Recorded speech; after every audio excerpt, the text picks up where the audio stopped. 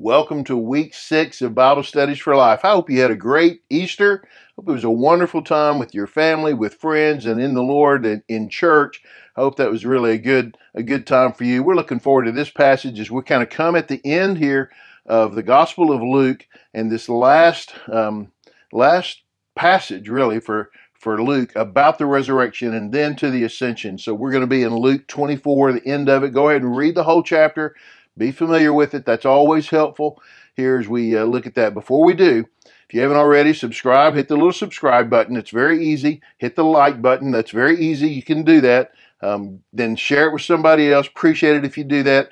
Put in a comment or a question. Tell us where you're watching from. And if you want to support what we're doing, you can go to give.exposedtochrist.com to support the ministry that we have in teaching and in mission. Let's look at Luke 24. All right, we're picking up here where Jesus has already met with the two men from Emmaus. They have gone into the upper room. They've talked with the disciples, told them what they heard. Jesus has appeared into the upper room and has already talked with them. So we're picking up in the middle of this conversation Jesus is having with his disciples after his resurrection. It says, he told them, "These are my words that I spoke to you while I was still with you, that everything written about me in the law of Moses, the prophets, and the Psalms must be fulfilled." Then he opened their minds to understand the scriptures. Okay, Jesus basically says, these are my words that I spoke to you. This is, I've told you. I've already told you about this. And we know that in the Gospels, right, there's this statement of he would talk to them about what was about to happen. He would tell them what was going to happen. Here he's saying, look, I've already told you. I wish you would have listened. I wish you would have understood. I wish you could have figured it out. But I'm telling you again, you ever had that where you just feel like you have to say something over and over? Well, that was Jesus. That's God with us all the time, right? He says it over and over and over again, right? He says, I told you that everything is in the law of Moses and the prophets and the Psalms, and it will be fulfilled. And then what does he do? He opens their minds to understand the scriptures. He takes them back. This is the exact thing he did with the two men from Emmaus, although they didn't know it was Jesus. He's doing it with them again, and he's opening up the scripture. And you've got to believe that as they saw those, now looking back, they went, oh, man, oh, Isaiah 53, oh, yeah, that's it, I get it. You know, all of these things, he shows them all the ways that his life fulfilled scripture. Now, people have done these studies. Sometimes it's helpful. Josh McDowell, that's who I grew up with, right? And 300 something prophecies, every single one of them fulfilled. There is no Old Testament prophecy about the Messiah that wasn't fulfilled in the person of Jesus Christ. He fulfilled every single one of them. That the odds of that are beyond astronomical. There's just no way that he could have coincidentally. So many of these things were outside of his control and yet were completely fulfilled in his life. Okay. He also said to them, this is what is written. Let me just say this one last thing about these things that are written, you know. This was the confirmation to them, and still is confirmation today of who Jesus is. The Messiah will suffer and rise from the dead the third day, and repentance for forgiveness of sins will be proclaimed in his name to all the nations, beginning at Jerusalem. You are witnesses of these things, and look, I am sending you what my Father promised. As for you, stay in the city until you are empowered from on high. Okay, he says, look, all this was there. The Messiah will suffer, he will rise, repentance for forgiveness of sins will be proclaimed to all nations, starting in Jerusalem, starting here. And then I love this because he says, you saw this. You're the witnesses. You saw all of this. All of these things I told you. And he's just walking them back through this long story that's been going on since Genesis. It's been going on. He showed them Genesis 3 and the first prophecy about the coming Messiah. All of these things, right? He says, look, what a privilege. What a privilege. You got to see all of this. We look back, right, and we see it. But they lived in the middle of it. They were right in the middle of this prophecy being fulfilled. He says, you're witnesses. You saw it all. And he says, look, now I'm sending you what my Father promised. Okay, this is talking about the Holy Spirit. He's coming. And so for you, you stay in the city until you are empowered from on high. Okay, I'm going to come back to that in just a minute because I wanted to say this. This is to all the nations. Jesus mission has been to all people, always. God's mission has been for all people, always. And so it's not just for you. It's not, my four no more kind of thing. It is for everyone. We need to remember that it's for all nations. This is all people groups. And then he says, you stay until you are empowered from on high. Obviously, they needed to stay there till the Holy Spirit comes. We know that. We look back. They were like, okay, well, I don't know what that means, right?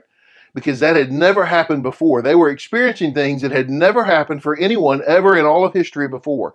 So we ought to appreciate what a challenge that is, right? But they're trying to understand these things in the middle of it. We look back and we see that. You wait for the power to come from on high. We know that's in the day of Pentecost, right? Acts chapter 1. We know what that is. Acts chapter 2. We see that happening in their lives, but they didn't know, right? They didn't know how long they were going to be waiting. They didn't know what was going to happen when it happened. What does it mean when you're empowered from on high? What does that mean? They didn't know. But we look back and we see that, right? When the Holy Spirit comes in power on their lives and they become the witnesses in Jerusalem and Judea and Samaria and the ends of the earth. This is still true today. Okay? Listen, every person who puts their faith in Jesus Christ receives the Holy Spirit into their life at the moment of faith. You don't get baptized and then receive the Holy Spirit. You receive the Holy Spirit when you put your faith in Jesus Christ, when you repent of your sins and you turn to Him. The Holy Spirit comes and enters your life as a guarantee, as a deposit for eternity. So we have the power of the Holy Spirit in our lives. They did not yet have that at that point, okay? But they would. But there are still times in our own lives and in the lives of the disciples, I would say, the early followers, the same was true. There were times when the Spirit had full freedom to work in the life of an individual believer. This is Paul writing, don't be drunk with wine, but be filled with the Spirit. He's writing to the churches who were believers, who already were filled with the Spirit, but what he was talking about was a filling of the Spirit, not just from his side, but from our side, in the sense that we allow the fullness of the Holy Spirit to move fully within our lives. And at that moment, we have been empowered by Him from on high. We still need to understand that we require the power of the Holy Spirit fully active in our lives to fully obey and see Him fully glorified through us. We don't wait for Him to empower us. He already has. What we do is we fully rely on the power in us because we need Him to work through us. That if He does not work through us, then it doesn't really matter what we do. We need His power still. Okay, last part.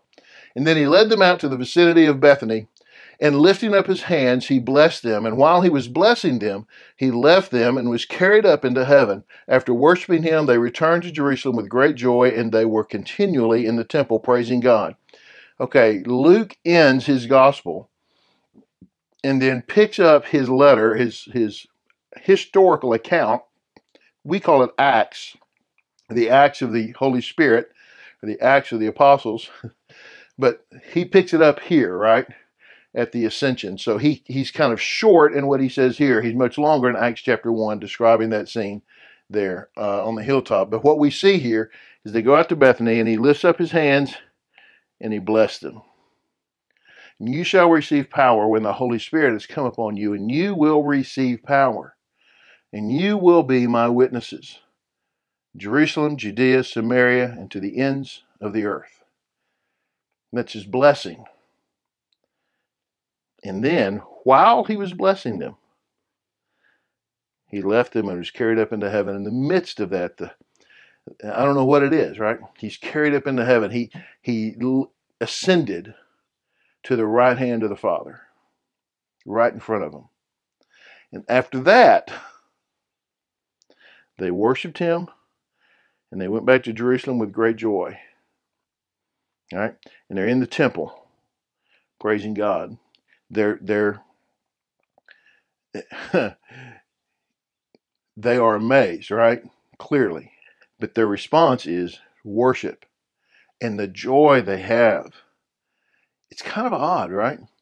You know, what I've always believed is that in the midst of this 40 days that Jesus is on earth after the resurrection, these 40 days that he's walking with his disciples, I think many of them probably thought this is what it's going to be.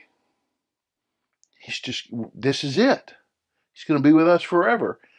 And maybe there was for some a little bit of shock when he left, and maybe a little bit of sadness, but sadness replaced by the joy of what you saw, the exhilaration that happens when we see God working right in front of us.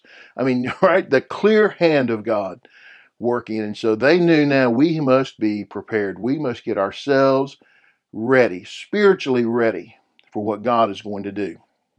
Just as a point of discipleship here, you can't do anything worth doing without the power and the presence of the Holy Spirit in your life. You've got to fully surrender to the power and the presence of the Holy Spirit. Don't do it on your own. Don't try it on your own. Rely on the Spirit. And then just enjoy. When you see God move, enjoy it. It's exhilarating when you see God move. Enjoy those times. Thanks for watching. Be sure and subscribe, like, comment, share it with somebody else. All right? We'll see you next time.